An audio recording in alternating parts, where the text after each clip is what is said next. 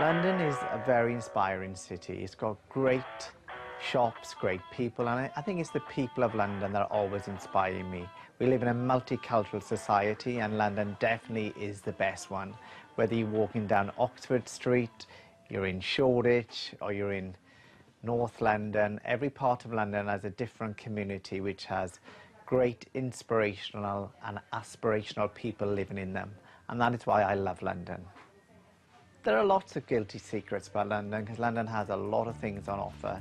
But you know, a guilty secret, there's too many bars, there's too many restaurants, and there's just too many places to go. One of my favourite places to go is definitely Soho House and Shoreditch House. I'm really looking forward to the summer this time, and it's my first time I'm actually going to Glastonbury. But I'm going to Glastonbury in style. Yep, I have it. I have a VIP ticket.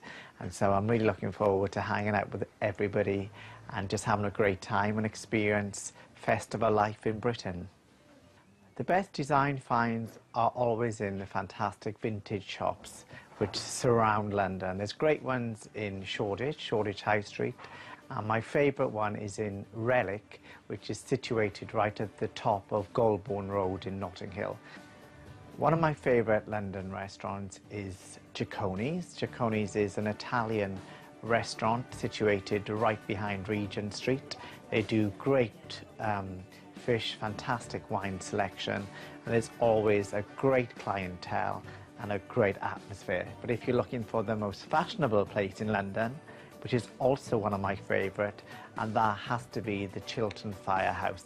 That is the hotspot of London. It's very difficult to get a table, but please don't mention my name because you definitely won't get one unless I'm with you.